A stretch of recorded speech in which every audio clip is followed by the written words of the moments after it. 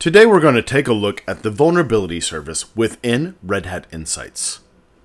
As a reminder, Insights is included with existing subscriptions for Red Hat Ansible Automation Platform, Red Hat Enterprise Linux, and Red Hat OpenShift. I'll focus on the Red Hat Enterprise Linux Vulnerability Service since it is the most full-featured. I'm starting at the dashboard, which summarizes some of the most important issues that Insights has found for the systems that are registered to Insights. With vulnerabilities, this focuses on common vulnerabilities and exposures, or CVEs, with security rules and known exploits. Security rules are CVEs given additional visibility due to the elevated risk and exposure associated with them. These are security flaws that may receive significant media coverage and have been scrutinized by the Red Hat product security team using the Product Security Incident Response Plan workflow to help determine your RHEL environment exposure. These security rules enable you to take the appropriate action to protect your organization. For known exploits, Red Hat analyzes Metasploit data to determine whether code exists publicly to exploit a CVE, or a CVE has already been exploited publicly. The vulnerability service applies the known exploits label to CVEs that meet that criteria. This enhanced threat assessment can help users identify and address those CVEs that pose the most critical risks first. Red Hat recommends users review any CVEs with the known exploit label with high priority and work towards remediating those issues. In this environment with about 100 systems, I have 885 CVEs that I need to address. That's a lot of work. Insights can help me prioritize, as we briefly showed on the dashboard. I'm going to do the same thing here using the filters that are built into Insights. Security rules provide deep threat intelligence beyond analyzing the version of RHEL running on a system. Security rules are manually curated to determine whether you are susceptible to a security threat by analyzing system metadata collected by the Insights client. If the vulnerability service identifies a system as exposed to a security rule, there is the potential for elevated security risk, and issues should be addressed with urgency. Applying the filter took me from almost 900 CVEs down to 31 that I need to focus on with a higher priority. Looking at the list, I've already triaged a few of these CVEs. Notice the business risk and the status columns have been set, helping me to keep track of where I am in the remediation process. The next one that I need to review is CVE 2022-29901. I can expand it to see a brief description. Looks like this is the ret bleed vulnerability, and there's a lot of information here. It affects 13 systems in my environment, and I'm going to select it to get more details. As I look through the deep threat intelligence provided by Red Hat, I notice that for a number of the systems I am affected, but not vulnerable. Insights is telling me, based on the current configuration of the system, that while I am using an affected version of the package, due to the configuration of the system, there is no current security impact. This is subject to change and does need to be addressed, but I can do it at a lower priority than the other vulnerabilities. I can just take care of this during my next maintenance window. So I'm going to edit the status to scheduled for patch.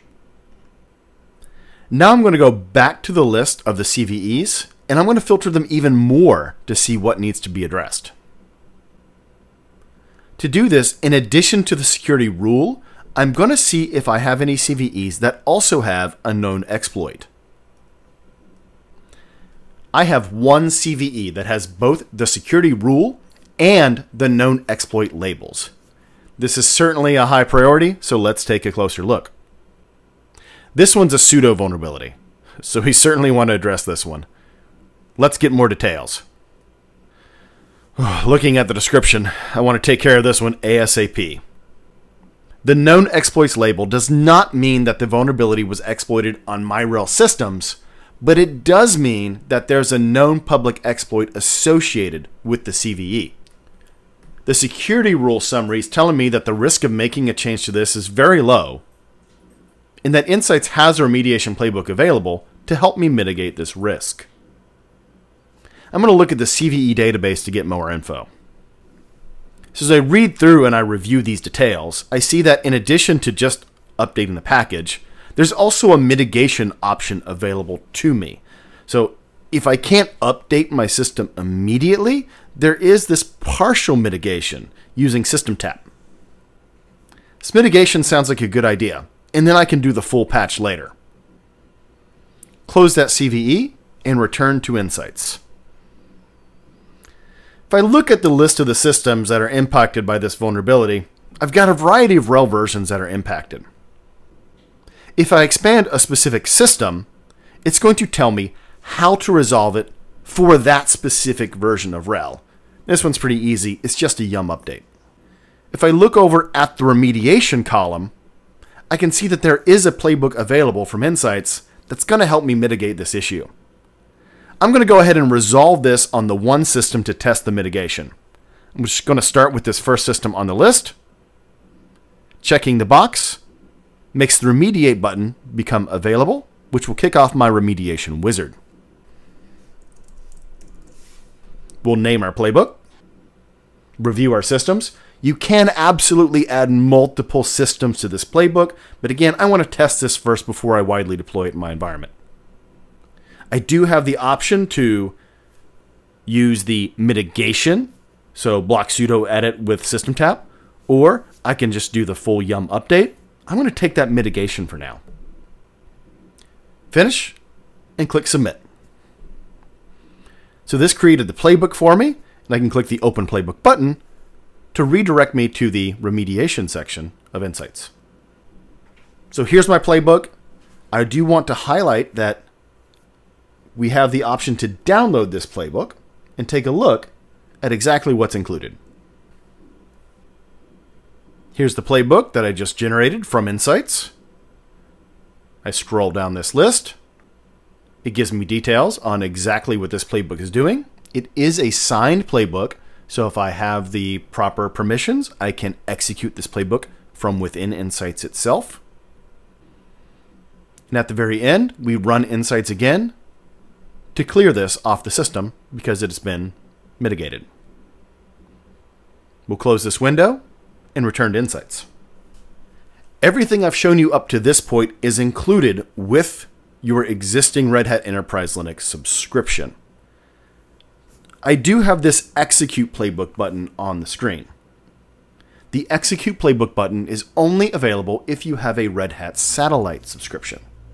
The system doesn't have to be connected through a satellite. It can be directly connected through RHC or remote host configuration, but you do have to have the satellite subscription in order to execute the playbook. I can click that Execute Playbook button. In this case, my system is directly connected, so it's not connected through a satellite, and it is ready to be remediated. So I can just click the Execute Playbook on one system. The job switches to running, and there's a button beside it that will let me view. If I look down the screen, there's also an activity tab that I can select. Either way will let you see more information on this job that is actively running.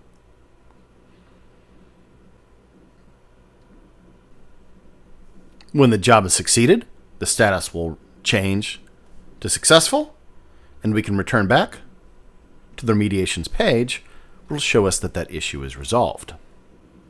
So what we've just shown you is a quick summary of how to identify a CVE, prioritize the CVE, and then remediate the CVE. Before we leave the vulnerability service, let's take a look at some of the reports that are available to you. If I expand vulnerability, there is a reports option, and you can either generate an executive report or a customized report. Let's take a look at the executive report first. This executive report quickly shows you the number of systems that you're analyzing, the numbers of CVEs across those systems, and the number of security rules. We'll also highlight the Common Vulnerability Scoring System, or CVSS, range. and give you the top 3 vulnerabilities within your environment. We'll also show you the top 3 security rules that exist in your infrastructure. This is a great summary of the high-level issues that you may want to address. Let's close this and look at the custom report. This custom report will let you create your own report, highlighting what is important to you. So if you only wanted to see systems with security rules and CVEs base scores from 6 to 10, you could create this custom report that best suits your needs. As defined in the report builder, this will only show you CVEs with security rules that have a CVEs base score between 6.0 and 10. And that's exactly what we see within this report. That concludes a quick look at the Red Hat Insights Vulnerability Service for Red Hat Enterprise Linux. As a reminder, Insights has services available for Red Hat Enterprise Linux, Red Hat OpenShift, and Red Hat Ansible Automation Platform, and the value is included within your existing subscriptions, so there's nothing more to buy. Just start using it. Thanks for your time, and I hope you enjoyed this look at the Red Hat Insights Vulnerability Service.